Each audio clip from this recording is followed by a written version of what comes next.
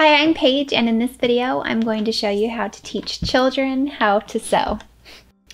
Those two little cuties are my daughters. Their ages are 8 and 5, and I've taught them how to sew from as early as they were interested, which was pretty early just because they've always seen me sew. So I'm going to take some of the things that I've learned, techniques, strategies, and share them with you. And I break down all of those into age groups, starting at toddlers, and then we're going to have a little kid stage, big kids, and then finally preteens.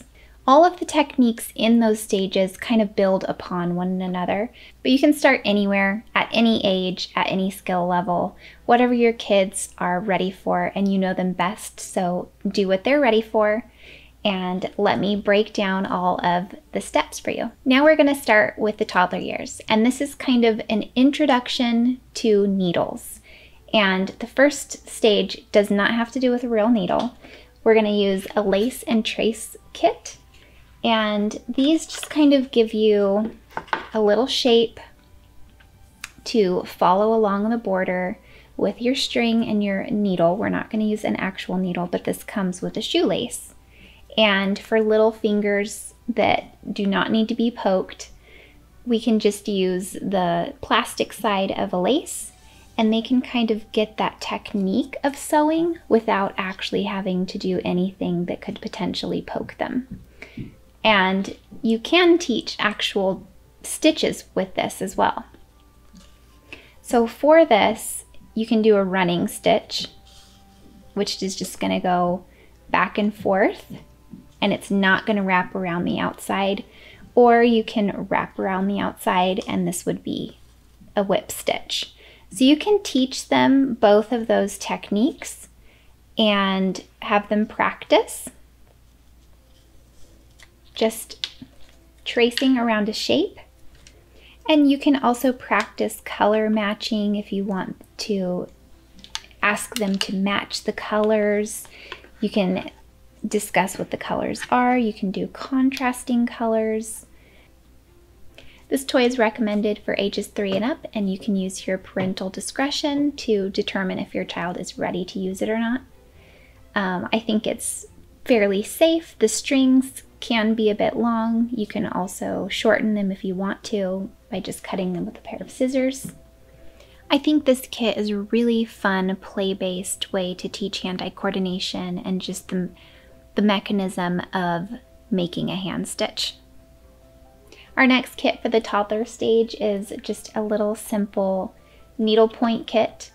And the point of the kit isn't necessarily that they're going to make this perfect piece of art, because it's not going to be like this when they first are introduced. You're going to have, you know, a lot of creative expression, but the point of this is to introduce the plastic needle.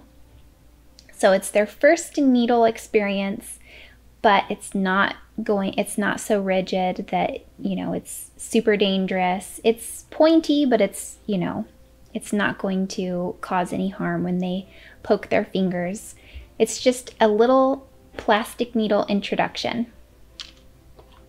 So let's open up this kit and see what's inside. All right, so in the kit you have this little instruction paper, which you guys can read together.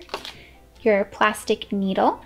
This one is a little bit more flexible and fine than this one, and you can buy different plastic needles in the craft section of a craft store if you want a particular thickness of the needle. It comes with all of the yarns you're going to need. This is how it comes bundled up, and you just unloop it and it looks like this. And you'll be able to just pull the color you want out, and it comes with this little frame for this plastic canvas. So the plastic canvas on this kit is already colored. I've had ones like this that my daughter is working on from the dollar store, where it does not have the design on it at all and you actually have to draw it on. So look for one that has it already painted on. It makes it a lot easier. So a couple things that they're going to learn with a kit like this for sewing is that they need to be managing their yarn. And what I mean by that is, in order to do the design, you know, they're going to be going across like this, And sometimes children are going to want to keep doing the same motion, and what they're going to get is their string wrapped around the outside of it. And there's a lot of times that you're going to have to go and say, okay, now let's go through the back again. And you're going to need to instruct them on just that repetitive motion to get the appropriate stitch that they want.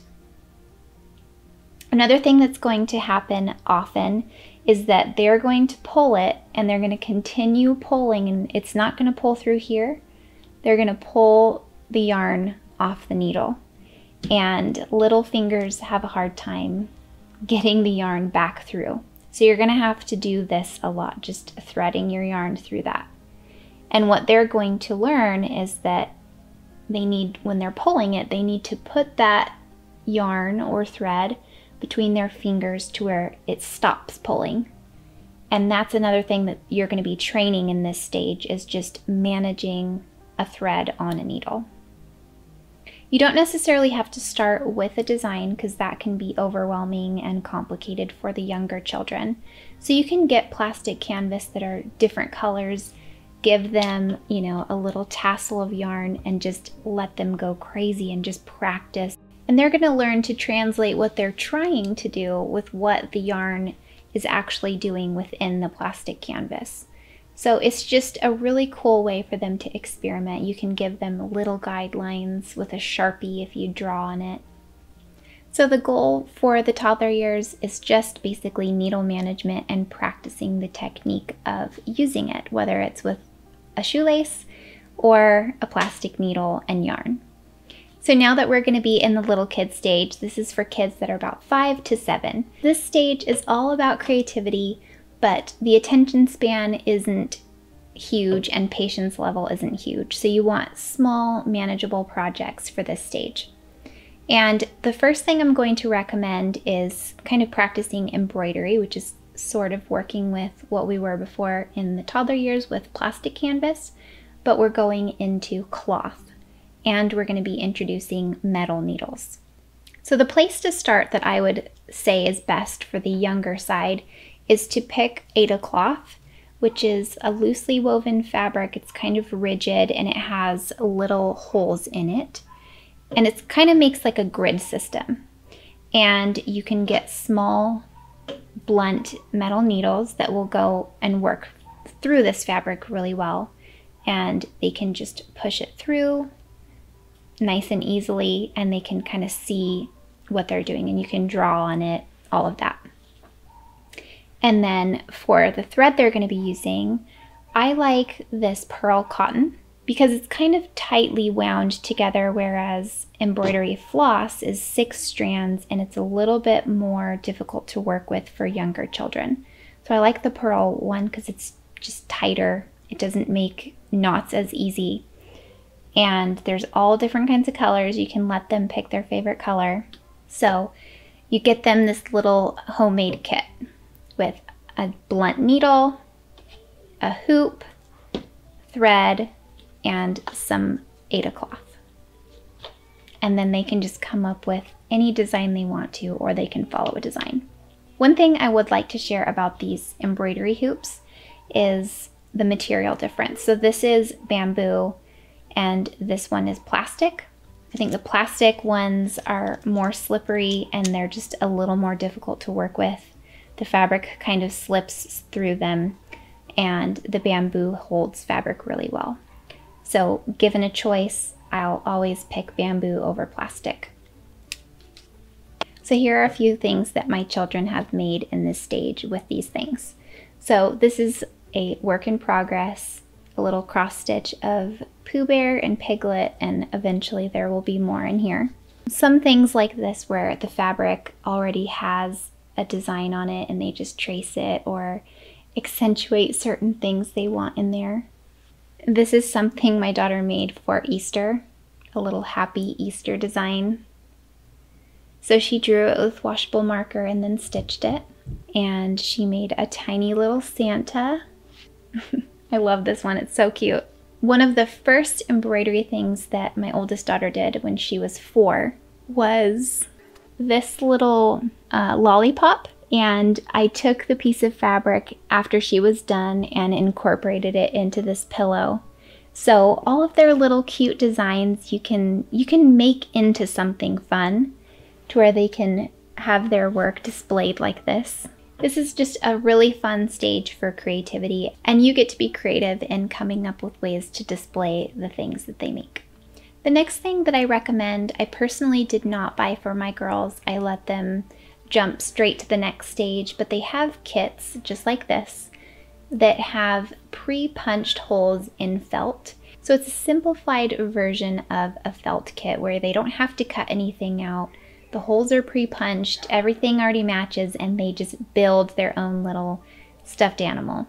My first daughter jumped over that pre-cut kit and got something a little bit more advanced, which is what I recommend for the big kid stage, which is ages 8 to 10. This is where sewing kits are going to be introduced. You can build them yourself, or you can buy one like this kit right here, where they're just going to get supplies and instructions to be able to make their own thing.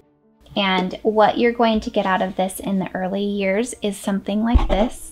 This is one of my treasures. My daughter made this for me, my own little cat, and this you may have seen sitting in my sewing area in one of my sewing videos. This is my little cat that she made with her kit. The silhouette was pre-cut, but everything else she just came up with on her own, and I just think it's so cute. So you're gonna get things like this treasure out of a kit like this. Let's see what's inside of this one. So it's their first little sewing box. And when I was a little girl, my mom had a sewing box that had all of her sewing supplies, and I loved rummaging through it and coming up with things. So this is an introduction to that. So they're gonna have an instruction booklet that just tells them what to do and gives them templates for each of the little characters in here. They get a little bit of stuffing.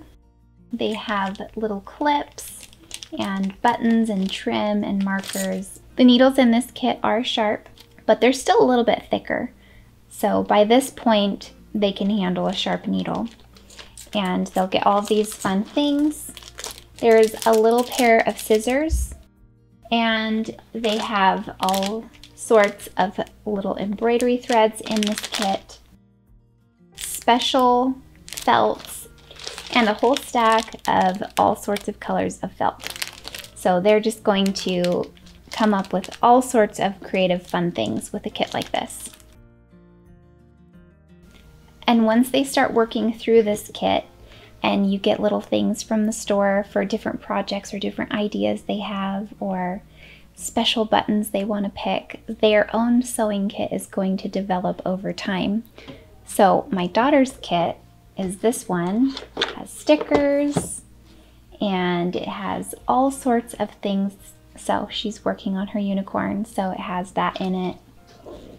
She has a little thread box, and there's buttons and a thimble and a tape measure, and she has her own little tomato with pins, and lots of fun little project things in here.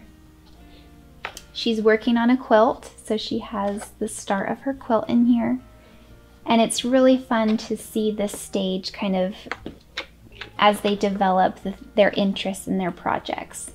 So their kit will develop over time.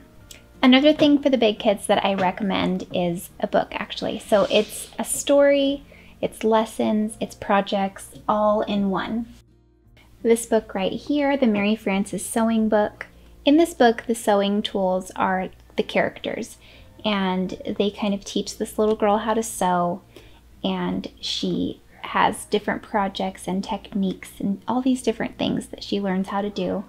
And there's actual project things in the back of the book for 18-inch dolls, like American Girl dolls or the Target or Walmart dolls. All of the outfits in this book work for them, and they can copy these out on paper and make the projects with all of the techniques that they learn inside of the book.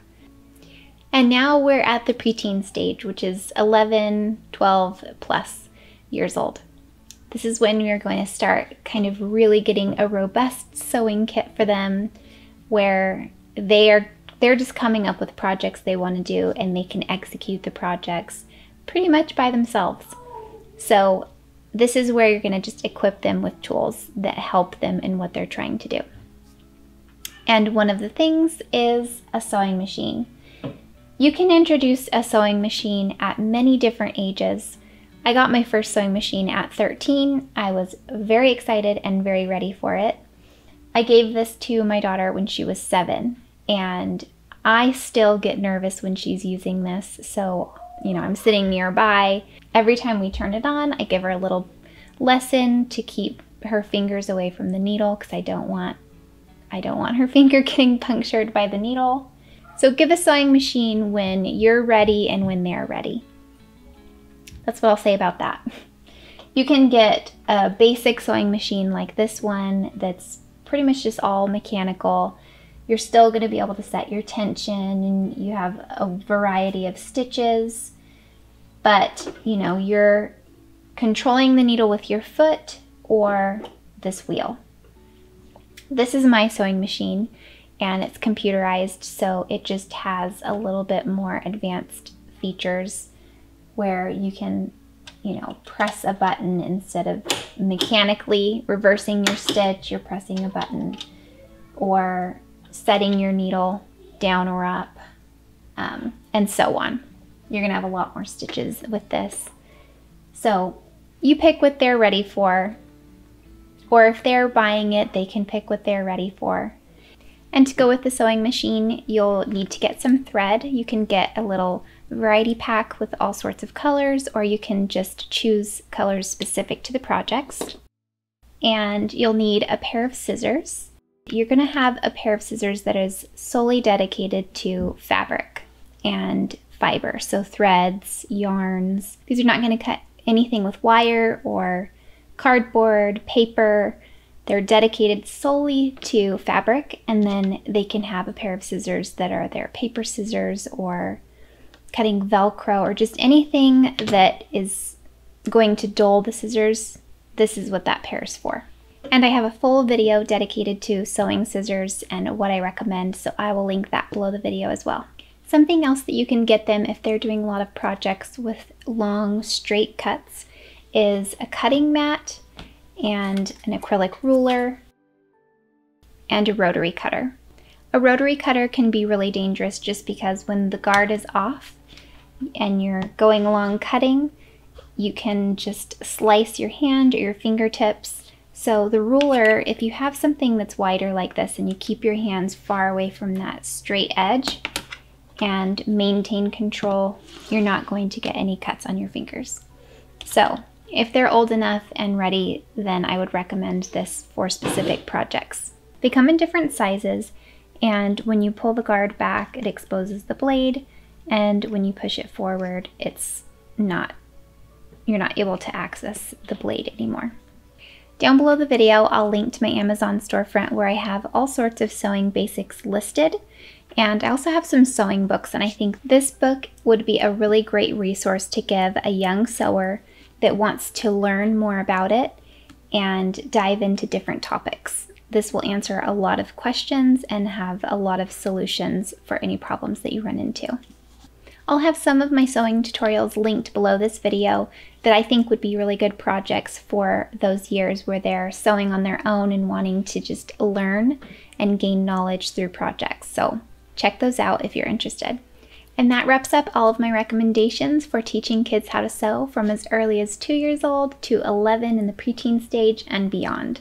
I wish you all happy sewing with your families. And if you like this video, you can let me know by clicking the like button down below or leaving a comment. If you haven't subscribed already to my channel, you can click subscribe and the bell alert next to it to be notified anytime that I post a video. As always, go get creative and make something you love with your kids. Bye.